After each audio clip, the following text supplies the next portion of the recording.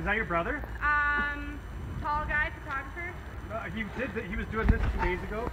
Oh no, that Garrett is not my brother, but my brother is a Garrett. I do know base camp Garrett. Are you from Big Sky? Yeah, I live here. Hey guys, are you for a little... She probably knew you guys when you were teeny little kids.